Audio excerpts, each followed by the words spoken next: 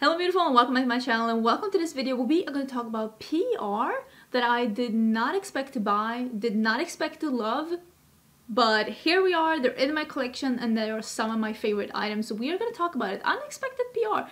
Stuff you just did not think you were gonna like. This is a video that I've talked about before and a couple of you were interested in seeing it, and I actually found another one lately, so I was like, you know what? I'm gonna film that video, so if you're interested in that, do stay tuned. And if you haven't been here before, if this is your first video here, hello, my name is Angie. I am such a lover of beauty makeup. I love everything beauty makeup related, especially things that are a little bit more on the colorful side, like this look right here. So if you want to see some more makeup, beauty, and color on your timeline, do not forget to subscribe because I upload quite a few videos every week.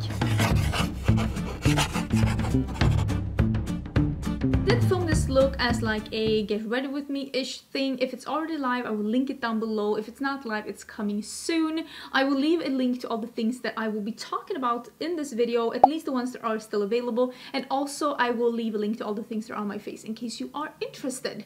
So these are going to be stuff that I have received in PR that I have said, no, I'm not interested, or stuff that I had no interest in buying, but now that I have them, I really enjoyed them, and these just made me change my mind about these things. These are things that I have mentioned as favorites. These are things that I've recommended to you.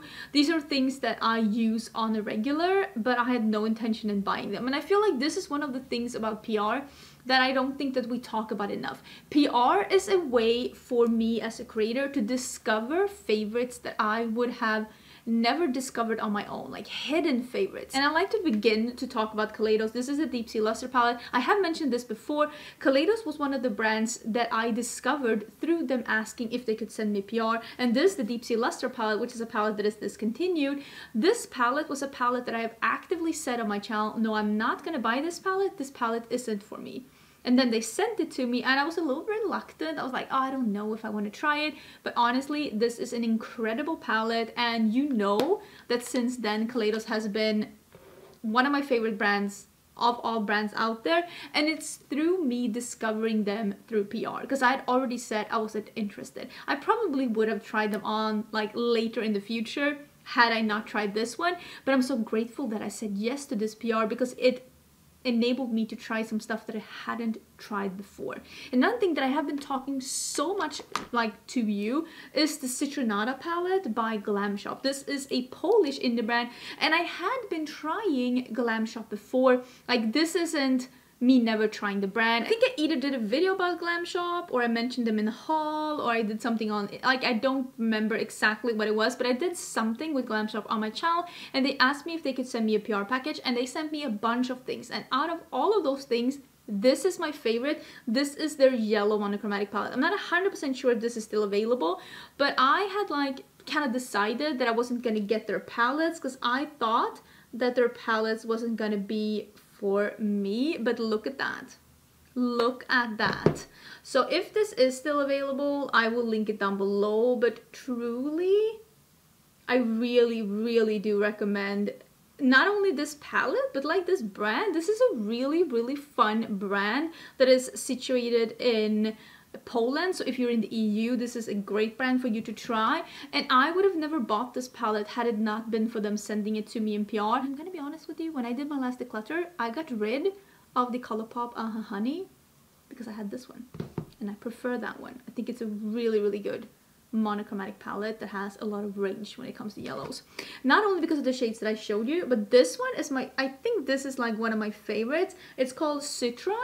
And it is like a almost amber that has a little bit of a, like almost a peachy pink sheen to it. Like it is like an amber base and there is a pinky peach sheen in here that's just very pretty and different. And yeah, really like the palette. Very excited that I have it. Can't believe I almost missed out on it. This was so unexpected because I have never ever gotten any other perfume in PR than this one, even though perfume is my absolute favorite thing when it comes to like beauty. Perfume is like everything, and this is the, I think it's pronounced Cacharel. It's the Yes I Am, the original. It's looking like a hand grenade and the sprayer is a lipstick. Like it's like a mixture between a lipstick and a hand grenade. I really love how this one looks. This comes in different ones as well. I do have one of the other ones as well. This is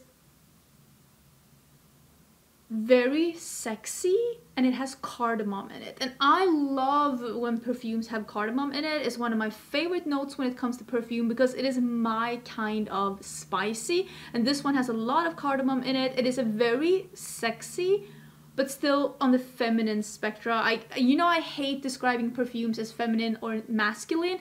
And when I say that, I don't mean that this is for women. I'm meaning that the scent is feminine. All perfumes are for everyone, but it is not super like heavy, or it doesn't really have like leather or tobacco or anything like that. It is a little sweet and spicy, and it is just a wonderful perfume, and I am down to here. Half of this perfume I've used, and since getting this in PR, like I said, I did buy one of the other ones as well. I have the one that is purple. There's also one that is pink, that has like a pink lipstick. The pink one is a little bit more florally than I prefer, but the purple one still has a lot of cardamom, and I am a big fan. This is something that I mentioned like kind of recently that I've been so into. Look at how much I've used of this. This is the Benefit POREfessional Lite primer. This comes out like one of those pore filling primers. Like it is a little, you know, putty looking. You can see that it's definitely like a thick, more like a paste, and when you start touching it, you're like, oh, this is going to be one of those like putty primers, but then it turns in to like a cooling water cream on your face, and it just smells very faintly of like fresh ingredients, and it does become a little blurring but still a little moisturizing, and not that heavy silicone-y feel that some of those pore filling primers could be. This is a wonderful feeling on your skin, and it is definitely my most used primer right now. I think this is an incredible primer. Have been recommending this quite a lot lately, and I had absolutely zero interest in trying this one. Benefit actually did reach out to me because they were like, we see you moved to US, would you like to update your address to your US address? And I was like, sure. And they asked, is there something you would like to try? And I told them my favorite mascara is the Bad Gal Bang, because it is. And then I said, if you have any news, I would love to try them. And they sent me this one. And it's absolutely amazing. This is a PR product that I got it in PR. Had I not gotten in PR, I don't think I would have tried it out. But I loved it so much that I have myself bought more after. And these are the single highlighters by, you see how well used this one is? The single highlighters by Lethal Cosmetics. I do have, how many do I have? Like 6? Maybe? I'm not 100%. Oh, and I have to do duochrome ones. These are ones that I have bought myself. I have bought these duochromes myself. They did send me a couple when they were first releasing the highlighters. And I wasn't like, you know, highlighters are all fine and dandy, but I was having so many highlighters and the last thing I needed was new highlighters. But these are so nice on the skin. And they don't look like much when you swatch them like this, but they are just so pretty on the skin. But yeah, when you swatch them like this, they don't look like much, but oh, they are so beautiful on the skin. Really recommend these. Lethal Cosmetics is a Berlin, like a Germany based indie brand, so if you're living in the EU, again, these are easy to shop from. You can also find Lethal Cosmetics as at Camera Ready Cosmetics. I will link that as well down below. So surprised about this highlighter formula. I really love it, and like you could see, I went on to buy more shades. This one I bought myself. I think this is a great highlighter formula, and I don't think I would have tried this one out had they not sent it to me in PR. This is a recent find. This is something that I talked about recently, and this is that Trend Mood. Sophie from Trend Mood sent me one of her Trend Mood boxes, and I did get one of the Danessa Myricks multi-chrome slim like eyeliners, and this one is in rose quartz, and I liked it so much that I ended up buying another one myself, and this one is in lemon quartz. Oh, and this one has the tag on the bottom. I'm gonna have to get rid of that one. This is the one that's like a yellow to a green. This is what it looks like. And yeah, I had no interest at all trying these, but I honestly think they are really cool and they're really fun to like paint on details with. I usually use pens like this in my waterline, but this one was so pretty to like paint on details with, so I bought another one in a more yellow, hoping it would work the same way. I'm still in the process of trying them out, but again, this is one of those things I had already said that I didn't want to try it when I was talking about it in my new makeup releases, but then I got it in PR and I liked it enough to buy another color. It's a nice one. I used to be on the Nabla PR list back in the days. I think they have slimmed down the PR list a little bit. no hard feelings. I still love Nabla, but one of the latest things that they sent me before I am no longer on the PR list was the lip liners. Lip liners is one of those things, sometimes I can be super intrigued by lip liners.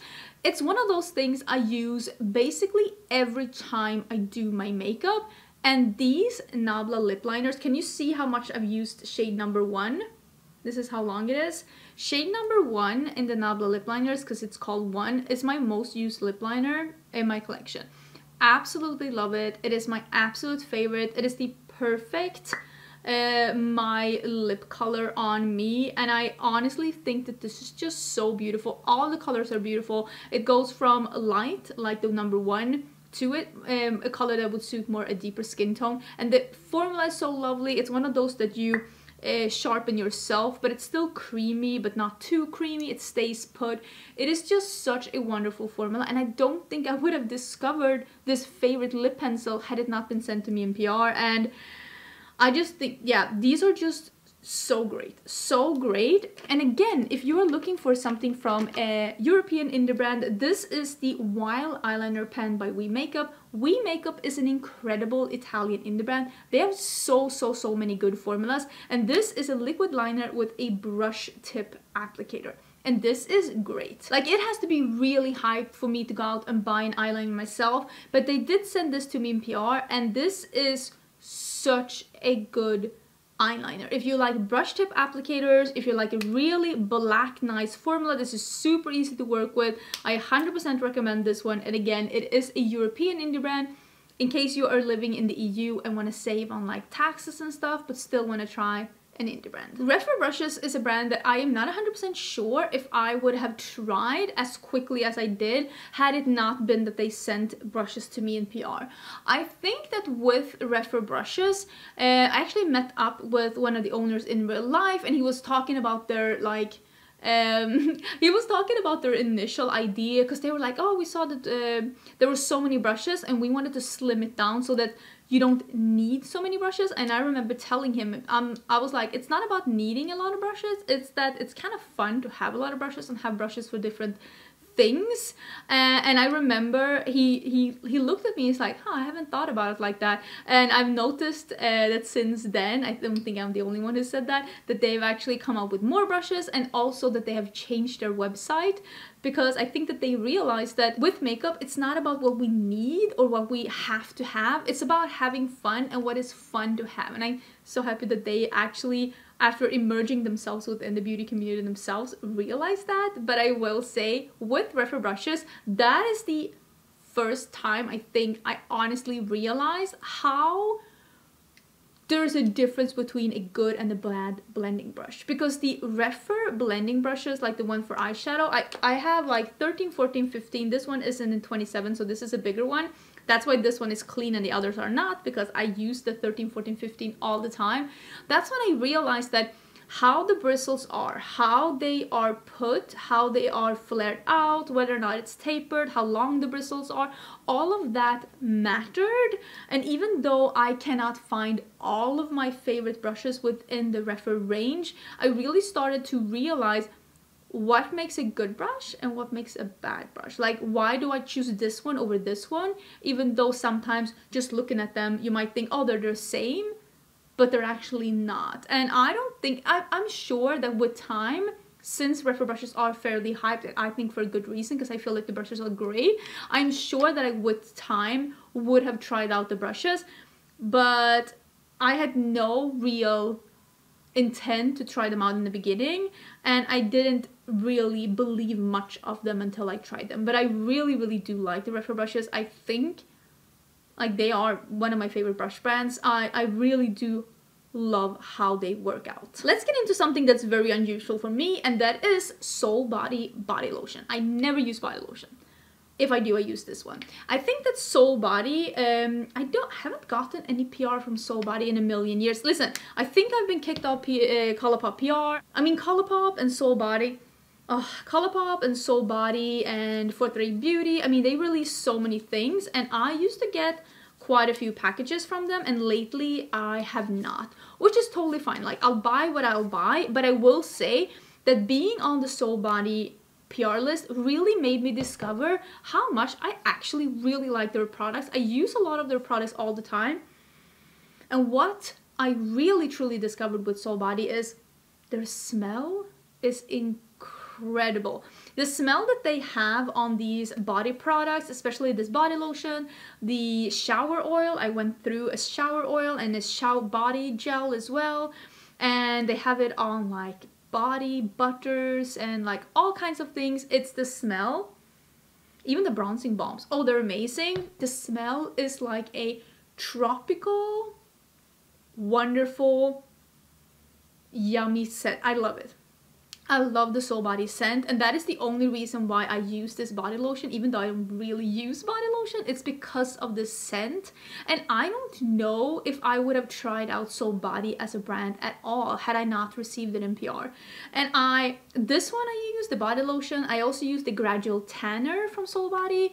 I use the bronzing balm. I have one of their candles in the smell. I have quite a few things from Soul Body, not only that I've received in PR, but also that I've bought myself because I love the Soul Body scent so much. And I don't know if I would have discovered that had I not received it in PR. So I'm very grateful for that, because when I see that Soul Body comes out with new products, I'm always in the back of my head, I'm like, okay, we also have to add to the value that this product probably has that amazing scent, because the scent is just mesmerizing to me. It's fruity, it's tropical, there's a little coconut thing in there, but like not too much. It's just a wonderful, wonderful scent. Let me talk about one thing quickly at the end. Well, it's actually two things, but it's from the same brand. And this is a brand that reached out to me quite recently after I moved here to the US, and they asked me, can we send you some things? And this is from Peach and Lily, and they have sent me 2 different packages,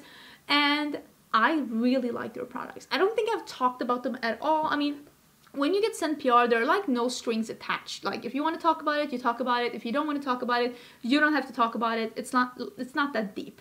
But they sent me a bunch of products, and the one that I love the most from the first package that I got is this Matcha Pudding Antioxidant Cream. This is a Moisture and Protect with matcha and niacinamide.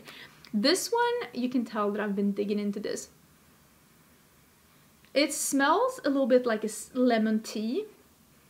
It smells absolutely wonderful. It has this mix between a cream and a gel. It's very fluffy and soufflé-y, and I really like how this feels on the skin. I actually use this as a night cream when I don't need an extra boost of moisture. And I don't mean that as this isn't moisturizing. This is definitely moisturizing, and I use this every night.